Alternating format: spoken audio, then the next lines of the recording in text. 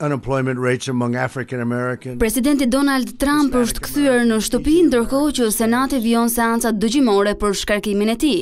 Por përpara se të largohej nga forumi vjetor në Davos, kreu i shtetit amerikan u sigurua edhe një herë të theksojë se demokratët janë çmendur përderisa kanë nisur një proces të padrejtë shkarkimi, sipas tij të pabazuar në fakte të vërteta.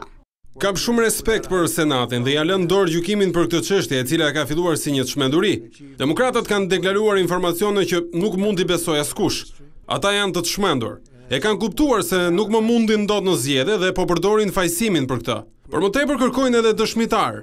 Nuk jam kundër kësaj personalisht, por si president shqetësohem sepse ka të bëjë me sigurinë kombëtare. Gjatë konferencës për shtyp, presidenti Trump bëri të ditur se shumë shpejt mund të arrihet një marrëveshje tregtare edhe me Bashkimin Evropian. Shtetet e Bashkuara të Amerikës kanë humbur më shumë se 115 bilion dollar me Bashkimin Evropian për vite me radhë. Ata janë më të vështirë për të bërë biznes, madje edhe se Kina. Kështu që do të më duhet të mbaroj bizetimet me Pekinin përpara se të nis me Brukselin. Por së shpejti do të arrijmë dhe do të hapim tmerrsisht vende pune edhe për europianët.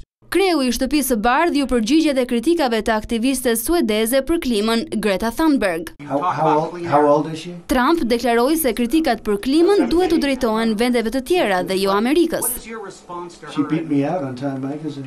Mendoj se disa njerëz po flasin për gjëra jo reale. Ne gjithë duam ajër dhe ujë të pastër, por parametrat janë shumë më të mirë në vendin tonë. Mbetjet në oqean ne na vijnë nga vendet e tjera, aty duhet fokusohemi.